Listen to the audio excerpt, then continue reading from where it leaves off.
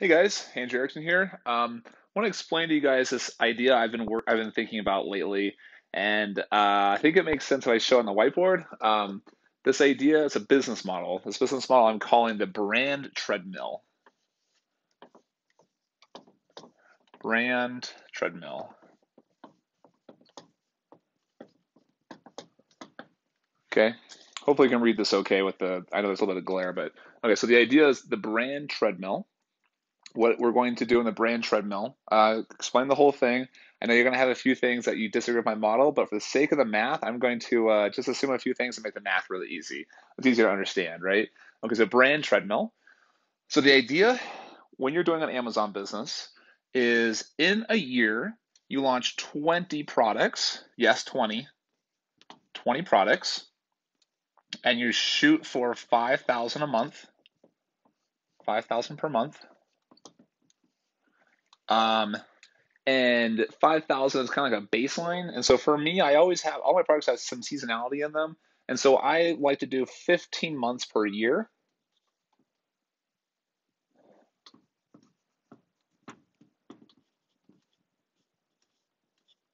Again, I picked 15 because it makes the math a little bit easier, but we can, you can put in 10, you can put in 12, you can put in whatever. We actually do most of our math on an 18-month schedule. So we have a big Christmas push, but so 15 is kind of, again, this makes the math easy, but you're always going to have seasonality in everything, in everything, right? I mean, if you have office supplies, you're going to have a large August, September.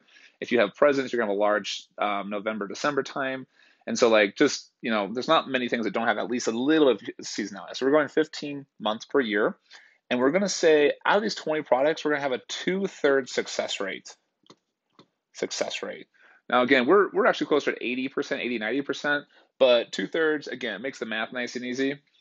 And so what this tells us, what this gives us here, if we bring all this is 100,000 per month. And 15 times 2/3 is 10. And so this actually implies that you're going to make $1 million revenue per year. $1 million revenue. So this is adding 20 products. And if you already have 20 products, I'm talking about adding $1 million revenue. So you start from zero, you're going from 0 to a million. If you already have a million, you're going from 1 to 2 million by doing this thing. That's not too complicated. I think a lot of people kind of agree. I know you might disagree. 20 products might sound like a lot to you. 5,000 might sound a little bit to you, or a lot. I don't know what it is, but that that gives us $1 million. Okay. Now, from that, we should have a 25% net margin. And again, some people will disagree with that, but it makes the math easy. So 25% margin, net margin, that's take home pay. That's not paying any salaries. So let's just leave that to the side here for a second. We have a 25 net margin. That means you're making $250,000 in profit.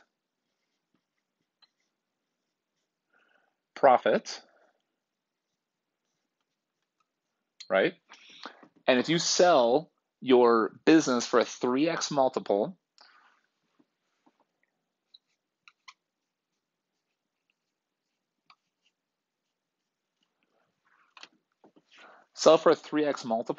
then 250K means that you're going to have a $1 million, or sorry, 750 sale, $750,000 sale of your business. Okay, so now if you add all this up, this means that we're going to have if we make $250,000 profit and we sell for 750,000 at the end of the year, then that means that we are going to make $1 million profit per year.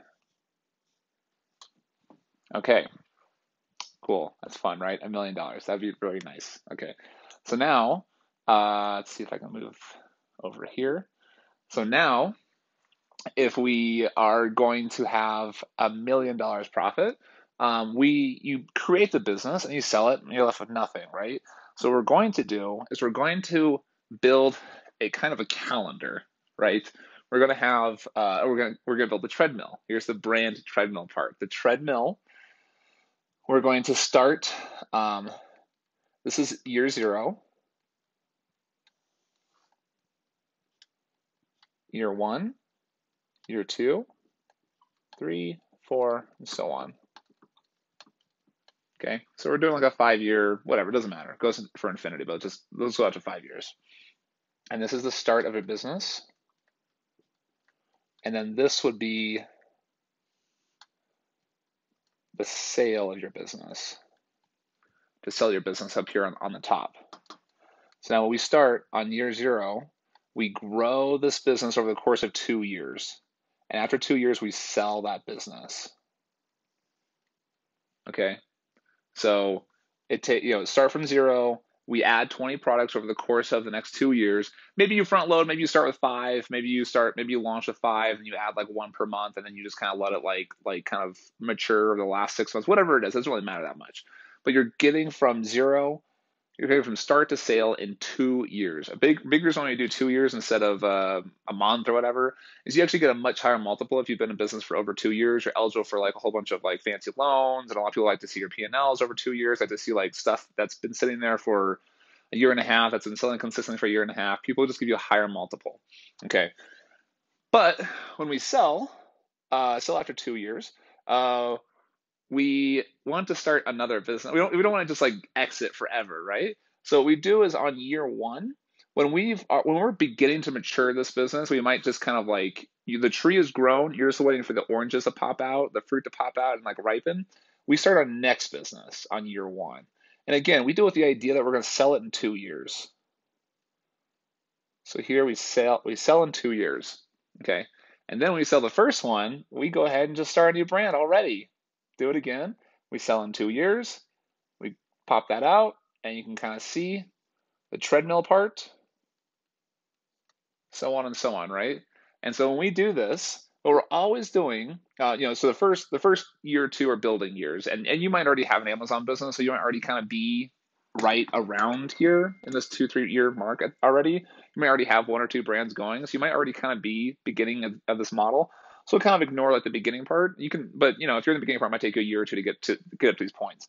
But you see here, if you're kind of like in the satiation point or the maturity point, when you're at year 2, you're selling a business. You're kind of growing a business. You're halfway through to your $1 million per year revenue mark, and you're starting a business. And so you're always in the process of getting ready to sell one, maturing one, and getting ready or just having started one, right? Okay, so that's the treadmill part. You're constantly just like you plop down the treadmill and it crick goes and pops off the end of the treadmill. And if you do this implies that you make and sell a business every 2 years. But because you're making 2 at any given time, you're always selling 1. And if you sell 1, you are making $1 million per year. $1 million profit. That's take home. Now, I know a lot of people will not like some of these numbers, and so I'm okay. For the sake of the model, I make it a little simple. And so there's a lot of things you can do to disagree in here. You can disagree with these stuff, right? These numbers. But one thing that I always have to say is what?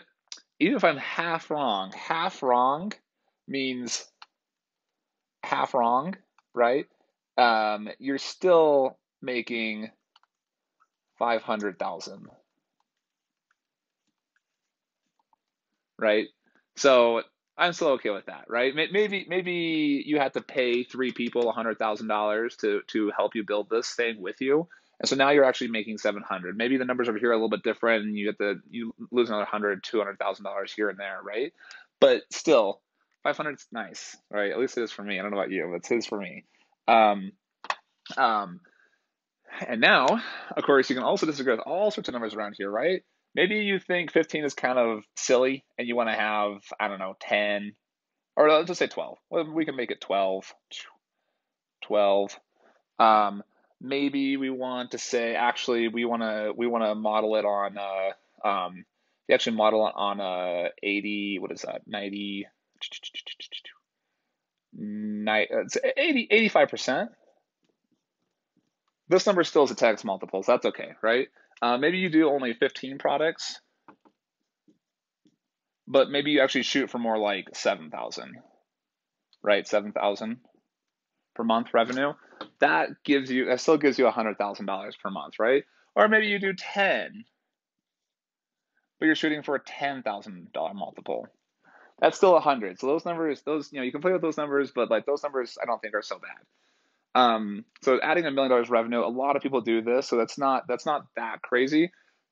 25% margin, that's a little high, and so is a 3x multiple. So if you want to change these numbers down to 20%, and if you want to change this to 2.5, then that would reduce everything by let's see here, 1/5, 20% reduction here, basically 20% reduction here. So you're going to fall down by about a third, and so everything. This would be more like a $500,000 sale, $500,000 sale, right? You're making 200K plus 500, you're making $700,000 still. That's still pretty good, right? 700,000. So 20 times 2.5, this would be 500, and you would have a 200 here, 200 plus 500, $700,000 profit per year. And again, you'd still continue to do the treadmill. Maybe you can say like the treadmill's a little too aggressive, starting and selling one every 2 years. Maybe expand out to 3 years, and you just grow that out a little bit. Would have more monthly profit. You'd have less sales profit, right? The business sale. But that's the idea, and I'm calling this the brand treadmill business model. And I'm curious, what do you guys think of this model? Do you think it doesn't make any sense? Do you think it's genius? Do you think it's really dumb? One of the beauties of this model too, I think is better than a lot of other stuff, is that I think you can get this done with like one or two smart Amazon experienced Amazon sellers, and maybe one or two employees, like kind of like sort of experienced American, or what we call them, Western educated employees, and probably 2, 3 Filipino employees too. And so I think this can all be done with a team of like 5 people. Honestly, 3 smart people, 2, 3 kind of like minimum wage type people, or median developing country wage people. And so this is the thing that gets me excited, and I think this is going to be our focus for 2020. And I'm curious what you think about this.